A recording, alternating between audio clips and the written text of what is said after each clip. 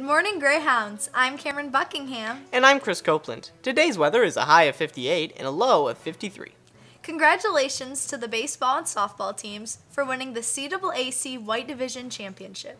Great job, guys. Freshmen, if you'd like to be on student council, make sure you talk to Mr. Smith. Remember, all student council petitions are due by the end of school Friday. The awards ceremony will be at 6 p.m. in the auditorium. That's all we have for you today. Have a great day, Greyhounds.